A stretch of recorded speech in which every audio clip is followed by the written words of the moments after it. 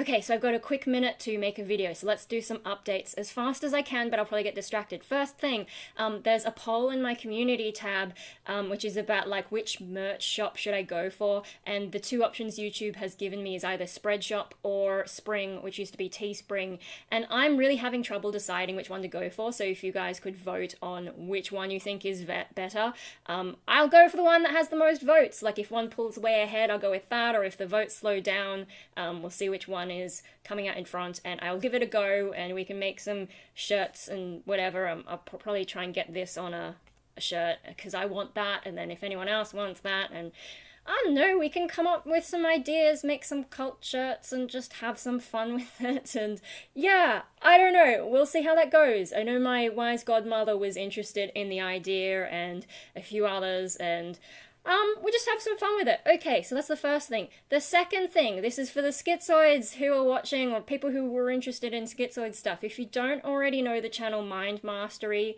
I'll put a link to that somewhere. I'll put a link to the merch poll and also to Mind Mastery. She's that life coach, so in my first video, I think I made a little playlist. It's an unlisted playlist, so you'd have to go to that video to find it. But some of the things, like helping me explain schizoid to friends and family, I had some of her videos in there, and I've done an interview with her, so if you're interested in that, subscribe to her channel. I'll also, like, when it comes out, I'll put it in the community tab, but I know that doesn't always go out to people, so if you're interested in that, subscribe to her channel, and maybe harass her about schizoid questions, because I'm not that interested. I mean, I'm still going to update on what's going on with me, but I'm not really someone who wants to be a schizoid YouTuber. It's just a thing that happens to be part of my life. But she's actually focused on stuff and has tips on how to get through life. So if you don't already know her channel, go and have a look at that. And then there's a very long-winded thing coming up with me in it. And that also, for people who are not interested in the schizoid stuff, I do talk a bit more about my sense of self and some destroyer things. So that might be interesting for some of you other guys. And then those of you who just like my live streams, it's a little bit like that. So yeah, go check out her channel. She's got a focus on schizoid these days, so cool. Another thing, so at work, this week, I got bitten by a little baby tick, and I had no idea that they could be really, really, really small.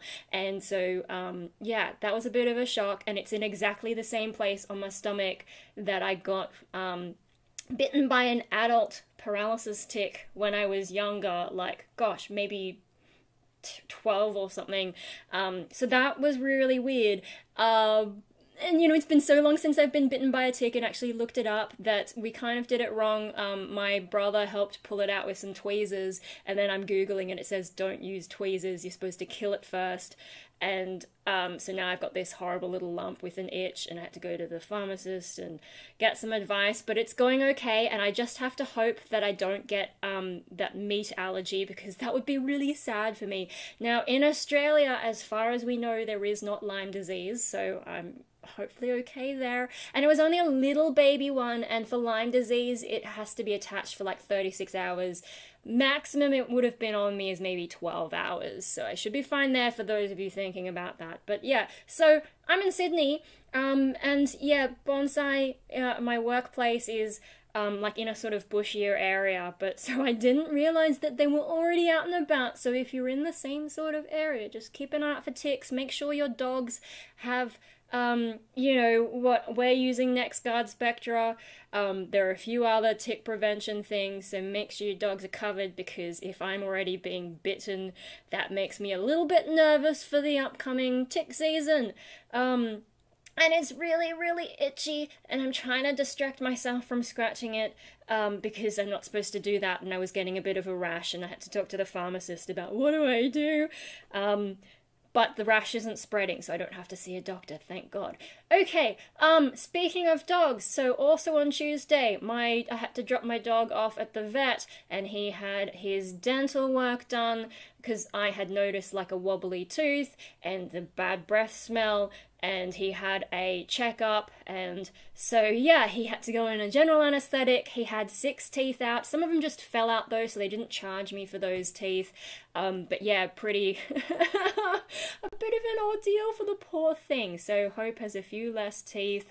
Thankfully, that was done in August. August is dental month at my local vet, so I got $100 off. That's the important thing. Let's not talk about how much it cost me. Let's talk about how much I saved. Yeah, but so with him, no, he actually did pretty well. I mean, he's 10 years old. General anesthetic is a bit, but he did well. When they do those anesthetic things, apparently they have like a hot air blanket, and they were telling me that in the cage they tried to put that on him and he wouldn't stay under the hot air blanket. He was already up and moving around.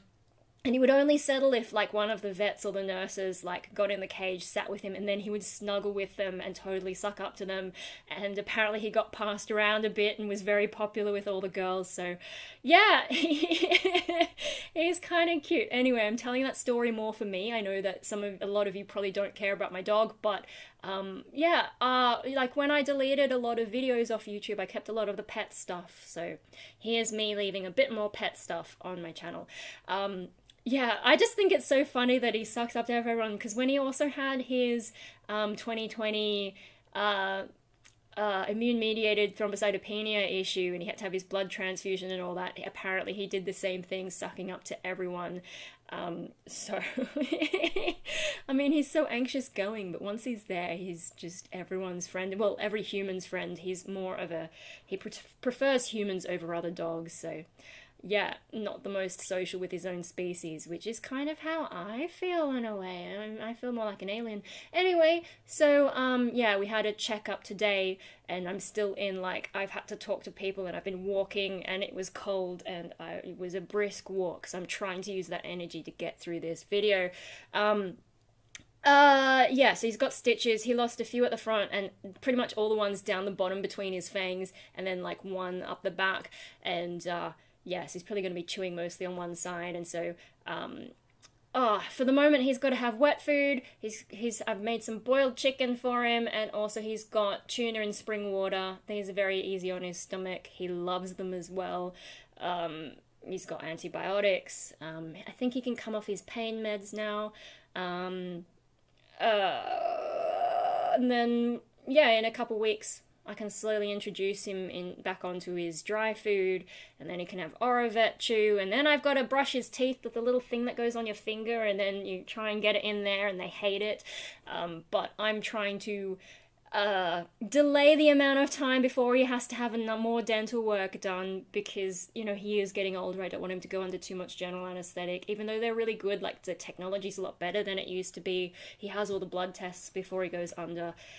Yeah, I'm trying to delay that a little bit more, so I've got to really try and get him to brush his teeth. Last time I tried, he hated it, but gonna give it another go. So that's Hope's vet. Now, as for the human vet stuff, as for my issues, psychology, so, yeah, this week, we've been doing a bit of work on sense of self, but my sense of self has been a bit more stable in the past week, I think, because I was so tired and I was getting depressed again.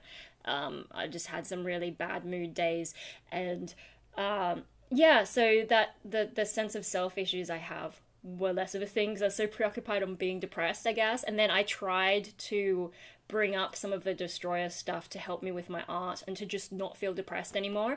And no, it didn't work. It seems to me that if I try to use that part of me for something, like if I try to use it on purpose, it's like, nah, it doesn't cooperate. I've had that experience as well, trying to use the energy that comes from that part of me to do more exercise, and same thing.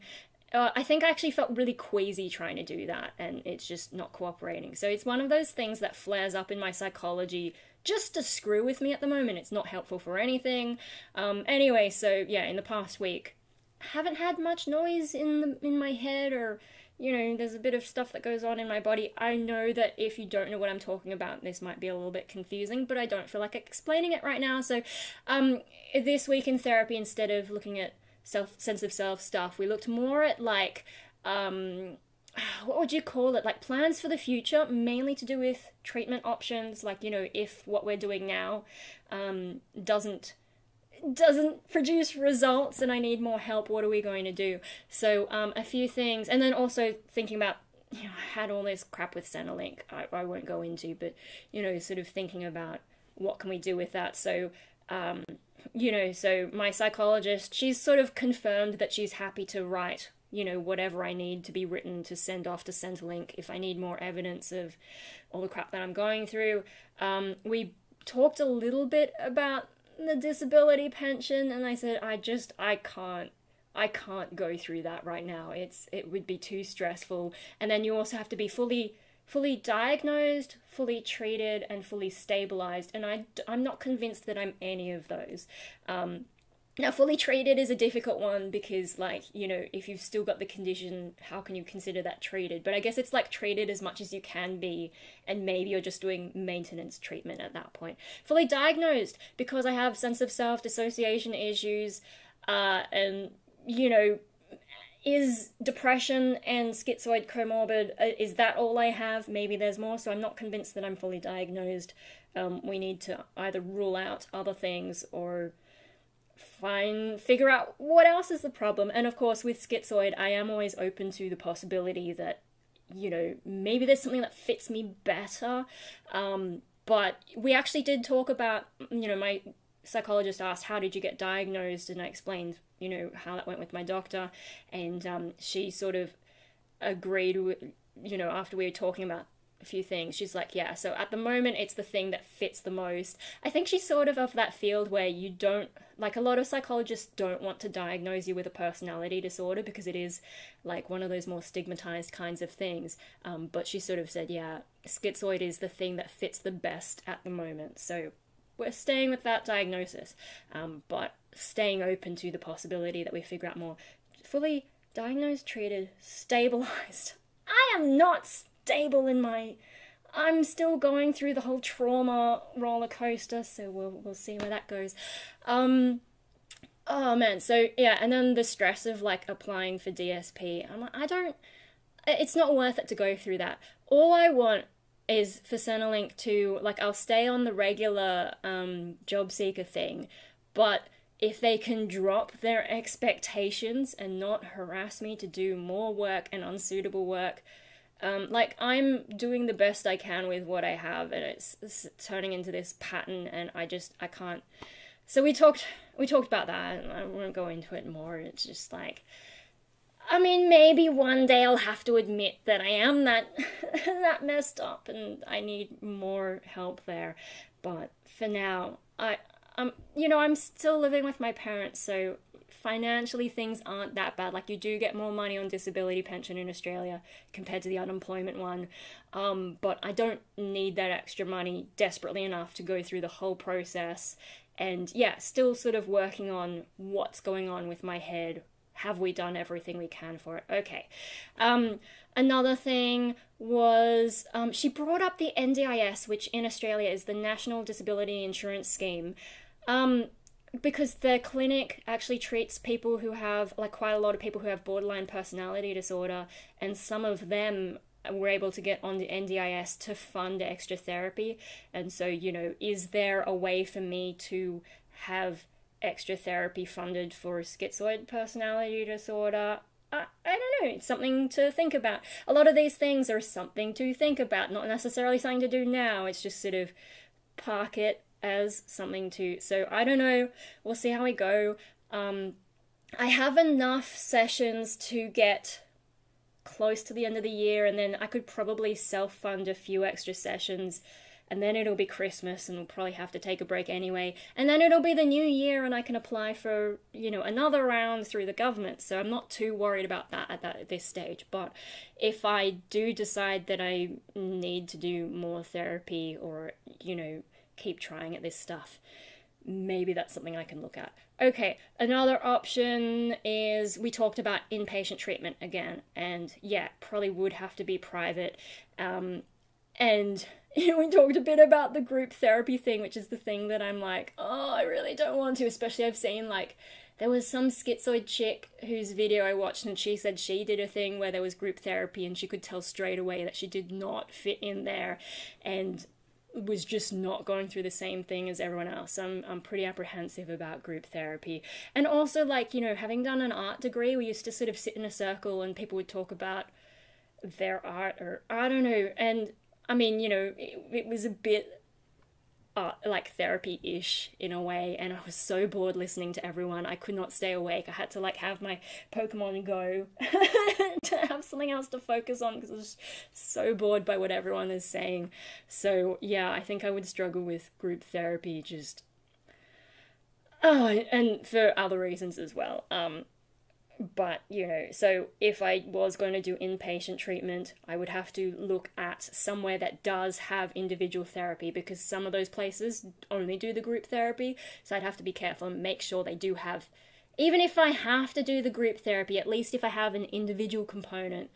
And then other thoughts around that is, maybe I do need to be on medication, so if I was there for a while and they could monitor me and then try different medications and see what works in that more focused environment, instead of waiting weeks to get back to a psychiatrist and, oh, it takes so long. I don't know, like maybe that's a way. And then also they have like exercise and diet things going on, like they've got a whole bunch of people looking after you, and maybe that would be a better chance for me to figure out some of the more physical issues that might be a problem with me. Like we did talk also about like diet things, because maybe because I have such depleted energy so much of the time, maybe there is some food that I'm eating that my body is not reacting well to. I already know I can't have alfalfa.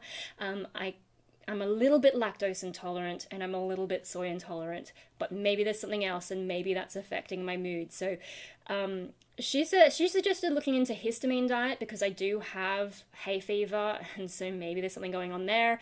But also, like, I think actually Mind Mastery, she you know, in email suggested like doing an elimination diet, which I think my GP has suggested in the past. Just the difficulty is because I'm low weight and low appetite, and it took me forever to get to this healthy weight, and just to maintain it, I need to be careful about how I do any kind of diet. So yeah, but if I was in an inpatient situation, maybe that'd be easier. So yeah, but because it's going to be private, it will be expensive, so maybe I need to save a bit more money, or else upgrade my private health insurance and then wait whatever the waiting period is.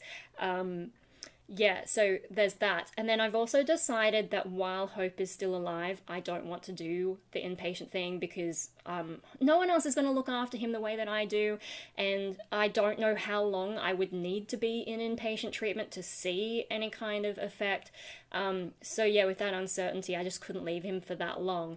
And I think I'll be okay while he's still around. I think I'm really going to struggle once he's not. So yeah, the inpatient thing I'm still considering, but I'm trying to push it out as far as I can. Yeah, but I'm a bit more firm, especially with, you know, he's got health problems as it is, and he is getting older. I'm just like, no, I've got to hold on long enough that I don't have to do the inpatient thing while he's alive. So that is a possible future plan. And then who knows, like, if I go to the inpatient thing and they can't really make a significant difference to my life, they've got so many people there, maybe they could help me with DSP, the disability pension, if I really end up needing it. So those are some plans for, like, you know, if our current attempts at treating my depression in the context of schizoid, if that goes nowhere, these are some possibilities to try and make me, I don't know, feel like there's still something to hang on to. And who knows, like, by then there might be other options available. Like, I've been curious about, you know, they've got like ketamine treatment for depression. I don't qualify, but maybe one day they'll open that up and I'll be able to have you know, try it. I don't know, there's a few of those weirder options that are, you know, coming to getting more testing and might one day be approved for someone like me. So we'll see how things go. Yeah, I do feel like at some point I'll have to be on antidepressants again, which I don't know, just getting through the side effects. I think a lot of that stuff isn't worth it until I'm really doing badly, and I think it will be after hope's gone. And, you know, if that affects my ability to work as well, heck, just go after the inpatient treatment. So there's the thing. The problem is, with all the stuff that we're talking about, it doesn't really help me right now with, like, what am I doing with my life? Like, this is just treatment stuff. Okay, great. I have treatment options, but what am I doing right now with my life? And it's really hard to focus on what to do. I mean, I'm actually going to go to the studio, so I better wrap this up. I bought some new pens, so I try and make my text-based art a bit easier. The studio is good because, like, I'm making myself go 1 day a week, so then I actually have to sit down and make art, but the rest of the time it's really hard to focus and be like, okay, I need to do something. Here's a list of things, list of ideas to do, and maybe it's because I've got too many things to do that it's hard to focus, like, hard to pick one and get started. But also I've had such, like, the past month, so much going on, tired all the time, that hasn't been helpful. Maybe this month, if things stay chill, hopefully, maybe that'll give me the space to, like, get back on track with the creative things I'm doing. So music, I mean, art is going okay, but music, I've been proofreading this poetry book, like, all damn year. It's taken me so long. Making t-shirts, merch, maybe, because that could be kind of interesting to try. What else am I doing? I don't even remember. Like, I've got this microphone, the SM7B, that's been sitting there, like, since the pandemic, and I haven't got a stand for it, and I haven't properly tested it. Like, I tested it once, and then it's just sat there. There's so much stuff that, like, you know, in the drum kit, I should do something with that. I should learn drums. Like, you know, if I don't want to go exercising, maybe hitting things and making noise will be a way to, like, at least get my body moving. I don't know, there's so much stuff. There's so many things that I could do, and I just, even though I'm talking fast now, because I'm trying to keep the energy up and just get through it, like, the rest of the time, I don't have any energy, and, everything's just a lot harder than it needs to be. Anyway, I've really got to go get myself ready to go to the studio, but that's sort of an update. So make sure you do that poll about merch in my community tab. I'll put a link in the description, and I guess I'll pin a comment as well. Also, if you're interested in the interview that I've done, subscribe to Mind Mastery, because I think that's coming out in, like, a week, or I don't know. And then if you're interested in schizoid stuff anyway, and there's also some other psychology type stuff that she's got on there, like, you know, might be interesting for some of you who are into that. So check it out, because she's interested in this stuff. I am not. You'll get more of that kind of thing from her than from me. I've got a tick bite, it's really itchy. Hope had a bunch of teeth out. I think he lost 6 teeth altogether. Mostly small ones, some that just fell out, and then one big one. And then bunch of psychology stuff. That's what we've talked about today. My hair is getting long. My center part is starting to come back, except I can't, I don't, because this isn't a mirrored version that I'm seeing back. It's, I don't know. I was looking in the mirror the other day and I could see the center part, like, trying to reestablish itself. And I'm like, do I want that? Should I keep shaving my head? But I'm a bit bored of short hair. And yes, I'm rambling. I'm going to stop. I'm going to go before Paper Vampire mocks me. Anyway, maybe I need to make a shirt that's like, I joined a cult and all I got was this lousy shirt.